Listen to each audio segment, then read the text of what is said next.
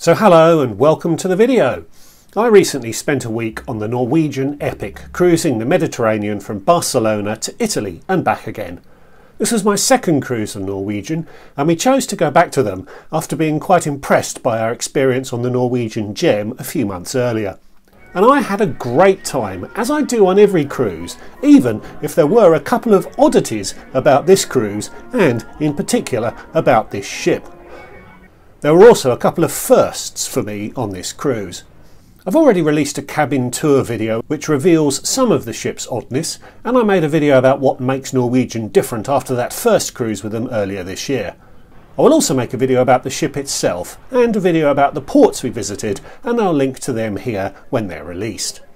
Those videos will be primarily factual, but in this video I'll be a little more opinionated as I review the overall cruise experience. So if you'd like to see what I thought, then stick around.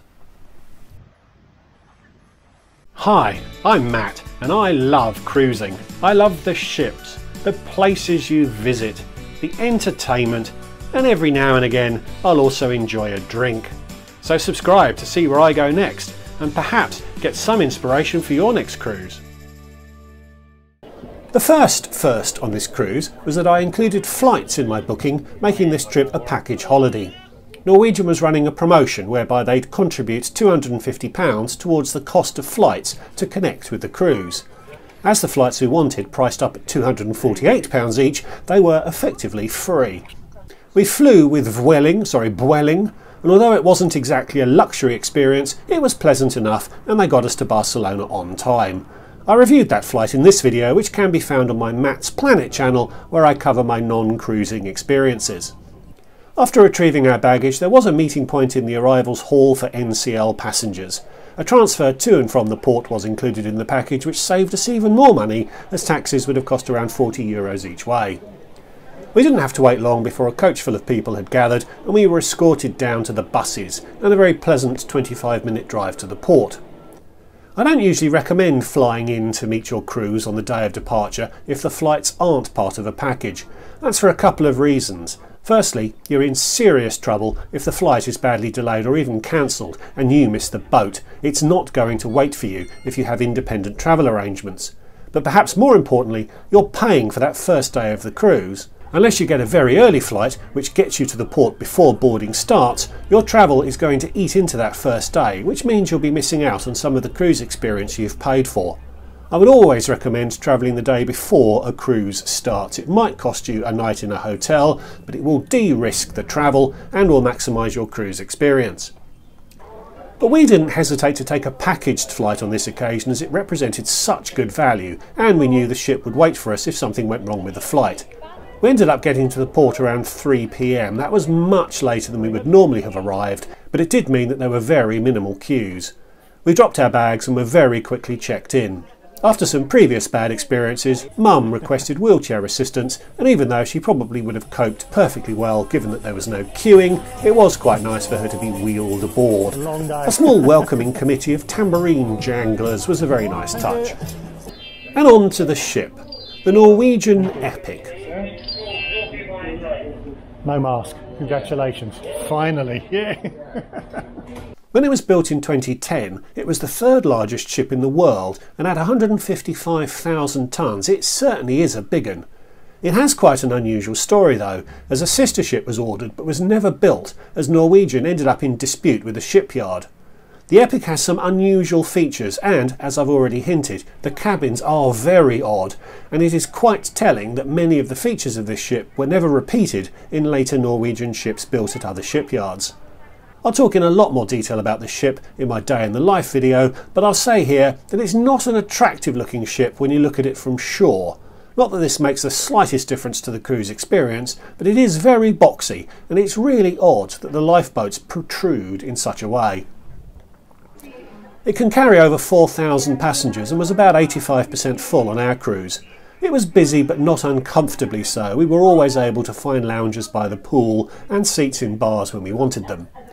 Norwegian's more modern ships are actually a similar size to the Epic and boast some significant attractions like go-kart tracks and 10-storey slides.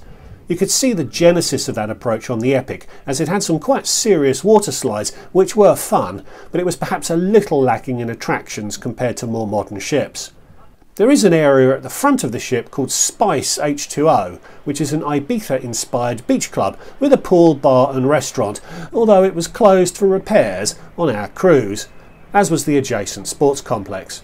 Really annoying, and they only notified us of this after we'd booked, and as we booked quite close to travel, they probably knew about the closure but chose not to tell us.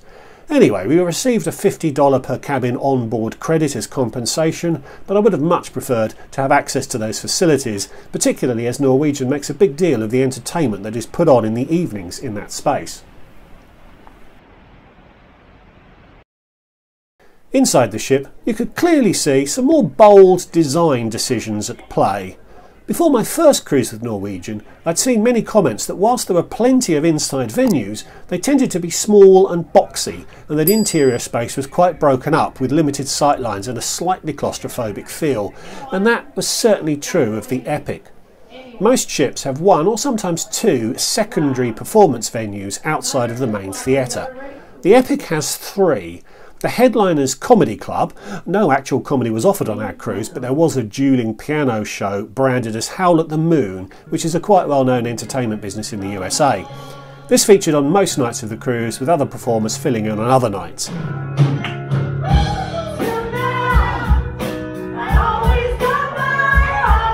The venue was small, with poor sightlines and many pillars which completely blocked the view for some, but its size did allow a good atmosphere to build, particularly during the dueling piano shows.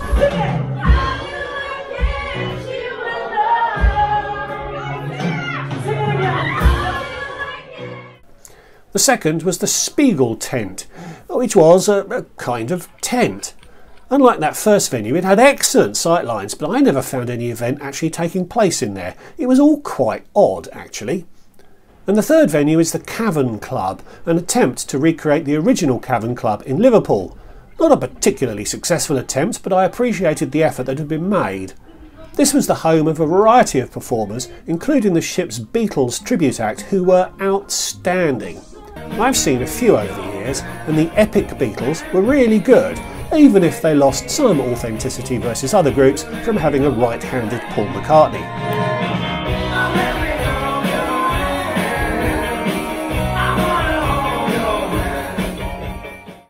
The problem was that the venue had a capacity for perhaps 200, but the Beatles were so good that probably 2,000 of the passengers wanted to see them.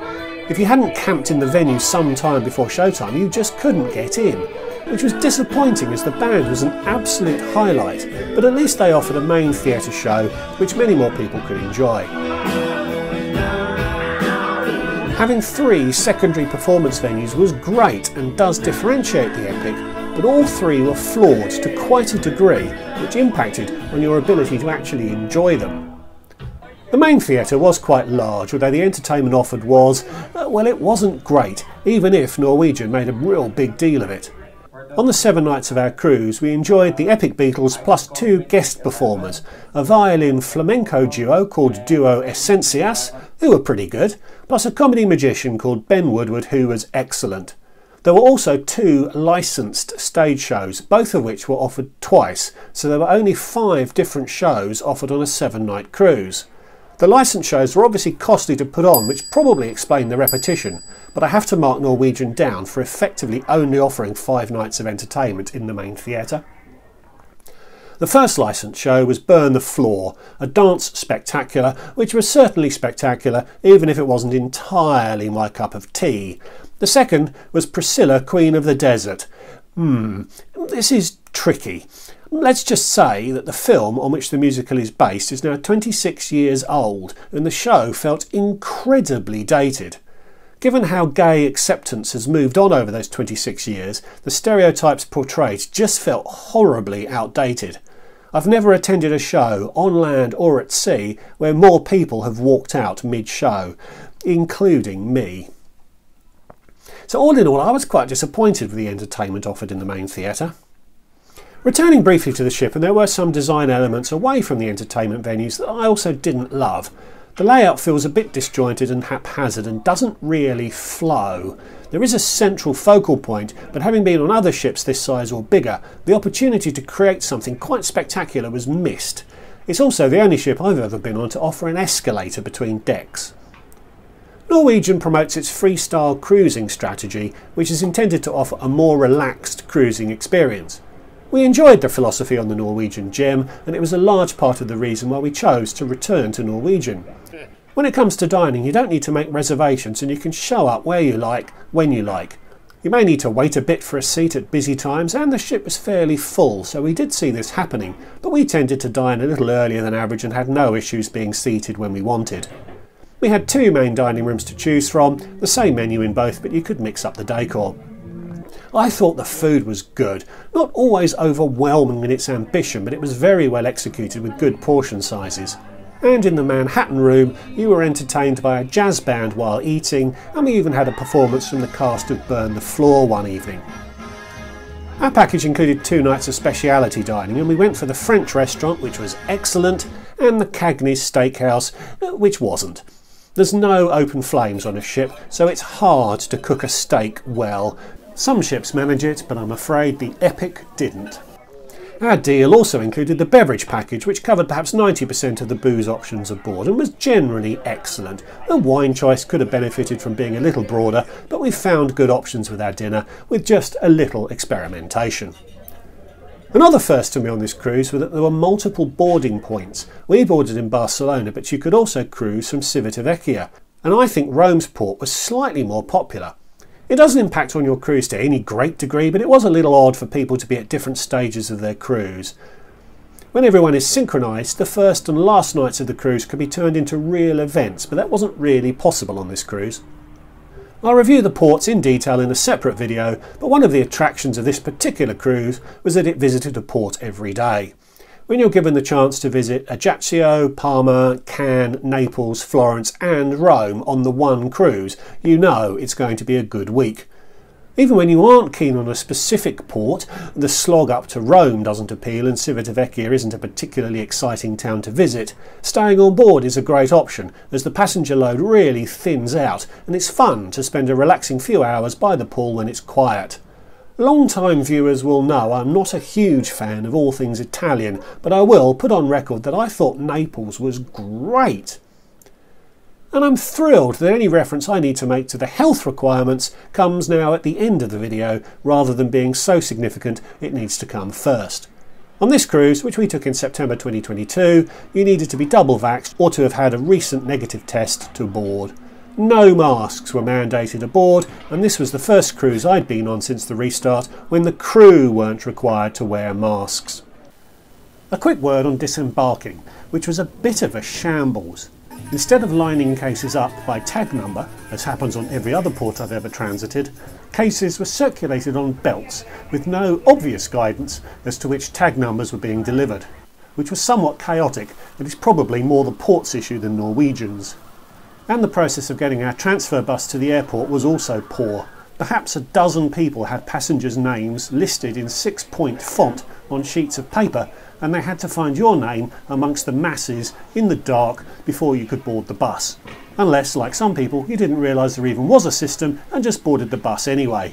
It was all a bit of a shambles. So I had a great time on this cruise. I linger on shortcomings when making these videos, so you can be aware of what might be a challenge for you if you are considering something similar. But there were plenty of things to commend this cruise. Although the Epic is a very peculiar ship, I think it is telling that there are a lot of features on this ship that just haven't been repeated. Nevertheless, I still really liked the Norwegian freestyle approach and remain very keen to travel on one of their newest ships to see how that strategy is delivered on a ship that reflects their very latest design philosophies. I paid a whisker under £1,700 for 7 nights in a balcony cabin, including flights and transfers. That fare also included Norwegian's Free at Sea package, which included a drinks package, a decent chunk of decent internet time, 2 speciality dining meals and $50 off an excursion in each of the 6 ports we visited. Plus we had that $50 of onboard spending from the H2O venue being closed.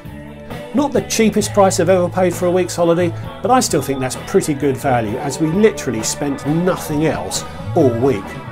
So thanks for watching, I hope you enjoyed it. Please give this video a like if you did. Hey, give the video a like if you didn't enjoy it but have still made it this far through. Please subscribe if you're new, lots more stuff like this on the channel with plenty more coming. And please leave a comment. Have you travelled on the Norwegian Epic? Am I right that it is one of the weirdest ships out there? And if you'd like to support what I'm doing more directly, I have a Patreon account, the link to which is in the description below. So thanks again for watching and I'll see you all in the next one. Goodbye.